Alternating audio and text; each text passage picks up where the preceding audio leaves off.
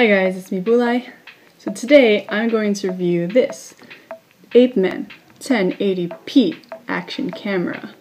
Alright, so the reason why I was inspired to do this is because all of my decent cameras broke.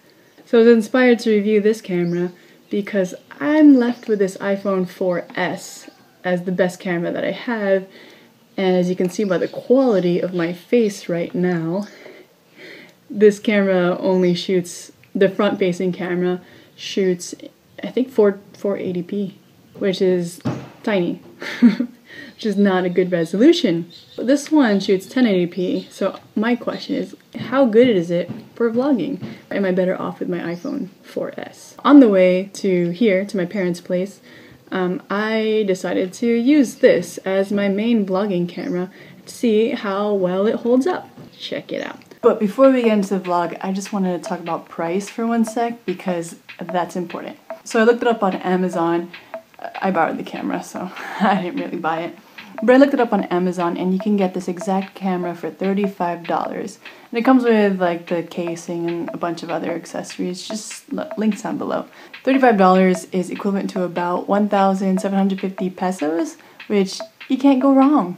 However, unfortunately, in the Philippines on Lazada.com, the camera goes for about 5,536 pesos, which is way more expensive. If you want a equivalent, that's about 110 USD.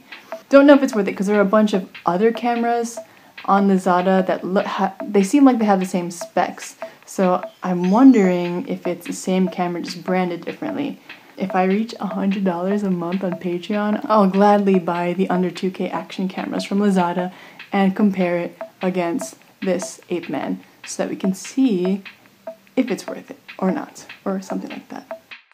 Alright, what's up, people? Today I'm going to Romblon. I have a bunch of errands to do before we go. I will be vlogging with this APEMAN camera.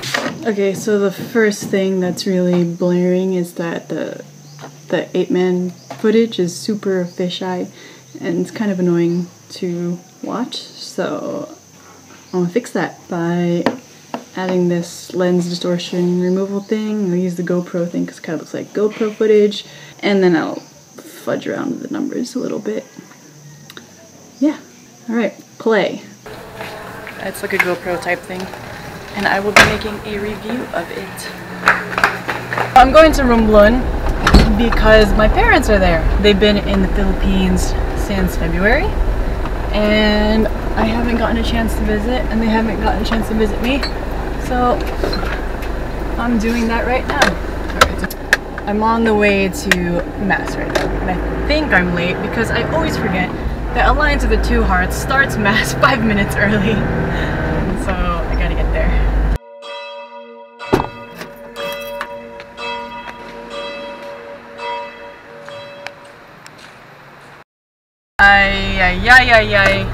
Malls, I don't know why they're so big.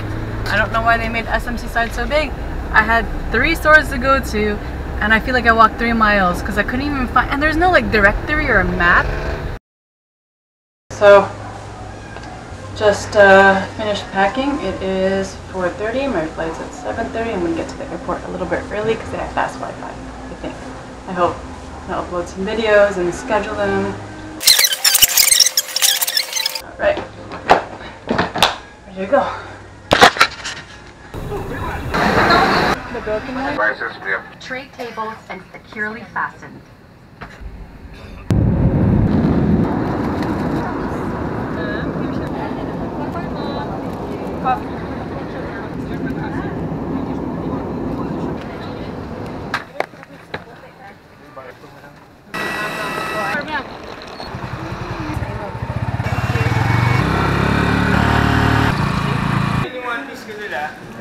This is Angelo. Say hi, Angelo. That's the second time someone recognized me from the YouTube channel. Made it, Mom! So Angelo gave me this tongue twister, which I will say. Hi, Angelo. Thanks for giving me this tongue twister. Alright, I got you. Ready? Roan wang gayug-gayug sa kanyugan-yugan. Do I have to say it like 50 times fast? Is that what a tongue twister is? Roan wang gayug-gayug sa kayugan-yugan. Roan... Yeah, I don't know. I don't feel like I'm speaking. Maybe we should ask somebody. Maybe we should go back and ask Angelo. Sorry.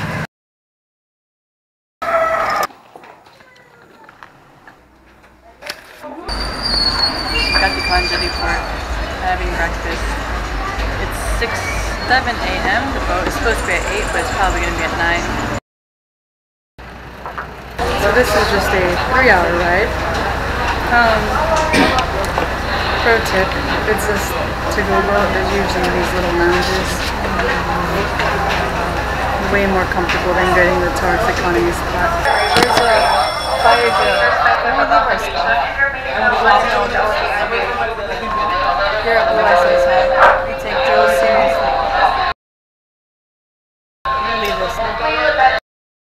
Wait, this here? It's okay. I think we're dead. This wasn't a drill. Which way? That way? Have you ever watched Titanic? I bet that's just their way to get us out of the lounge. So this is our supposed accommodations. Open air. Yeah, not bad. It's just, I'd rather be sitting upright. It's not conducive for sitting upright. So what do we do? Group yourselves by color of t-shirt.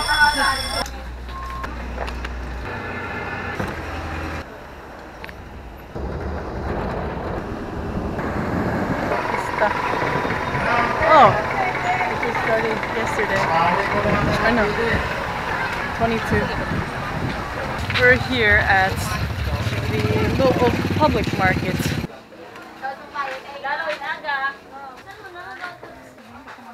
Hi. Wapo, that's Bulay. Hi, Wapo. Ako si Bulay.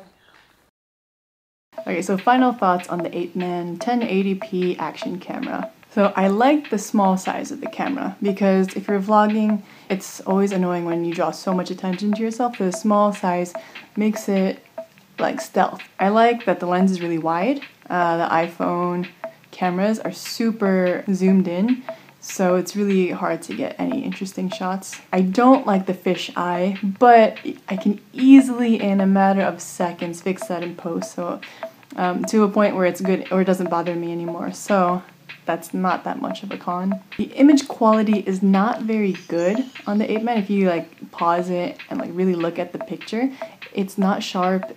It's just pretty bad, but it's still way better than the iPhone 4S front-facing camera. You might be wondering why I don't use the normal camera on the iPhone 4S.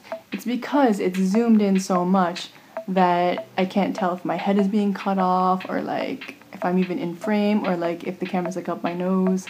Yeah, so I try to stay away from that. I really don't mind the way that the saturation and the color comes out. It's very vibrant, it's very saturated, it's very contrasty. So when it comes out, it looks pretty good and I don't really feel like touching it in post. Normally when I want to make a really good video, I'll set the camera to be the least saturated and the least contrasty to keep in the most detail. But with a camera that has this poor image quality, I don't think I can salvage much. Salvage, I mean that in the American sense. And the audio is probably the worst part of it. The audio is pretty terrible.